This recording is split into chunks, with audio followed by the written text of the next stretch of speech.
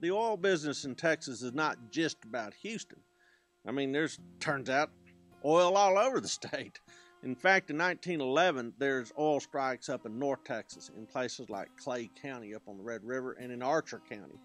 The town of Electra, founded in 1911, is named after the daughter of W.T. Wagner. W.T. Wagner had a big ranch running lots of cattle, and turns out his cattle prospered in the shade of the drilling rigs. Little town of Electra attracts wildcatters. There's the town of Burke, another boom town, 1912, oil strikes in North Texas. Iowa Park in 1913, Wichita County in 1915, the big Ranger oil strike in 1917 that will end up dooming Thurber and its coal production. The 1917 Ranger strike is a huge one. They claim that it was the oil strike that helped the United States win World War I, even today. There's big fields in Burke Burnett, big one down in Desdemona, opens up in 1918. There's oil strikes even in Coleman County, Young County. You know, the last time we were talking about Young County, it was to fight Comanches. Now all of a sudden, there's people out there drilling oil. It's interesting how the history changes just from such extremes. Young County starts punching holes in the ground in 1921. So oil's coming out of Young, Coleman, Shackelford County, Eastland County. There's a lot of people getting in on the action. Well, it's not just in North Texas.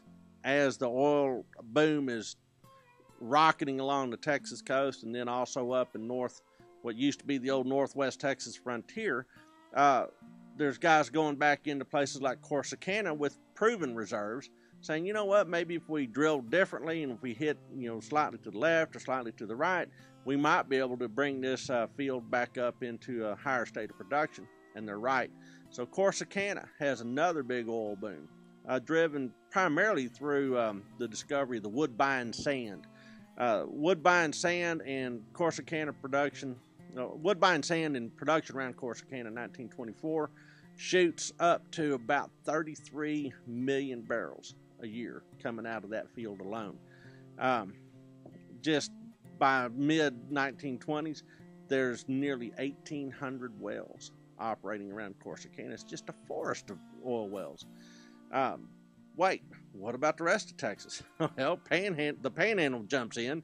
Borger becomes an oil boomtown after discovery of oil there in 1926, and goes from being essentially a small wide spot on a dirt road to a town of 20,000 almost immediately.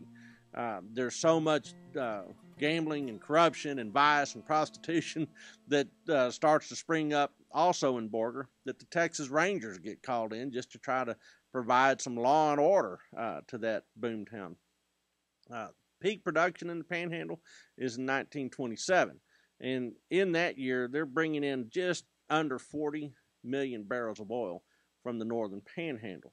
From 1907 to 1929, there's a lot of oil discovery south of San Antonio. It's marginal compared to what was coming in on the Texas coast, but reserves are there, clearly. Well, there's refineries, big refining operations that spring up to handle this volume of oil in places like Port Lavaca and Corpus Christi. So the Texas coast starts to have a boom in refinery production.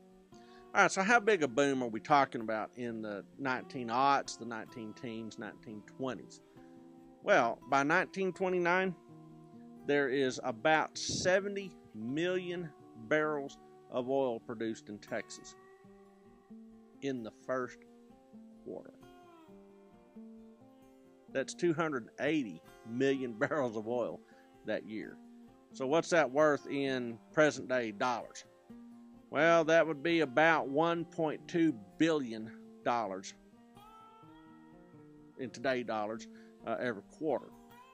Back then, price of oil was trading for $1.27 a barrel, but that jumps it up to about $27 a barrel in today's valuation. So we're talking about a massive influx of capital into Texas. It is absolutely mind-boggling. And what else is mind-boggling is some people that had been pretty hard scrabble farmers with small acreage doing subsistence farming go from being hard scrabble and really underprivileged to all of a sudden having more money than they could imagine. It is truly transformational.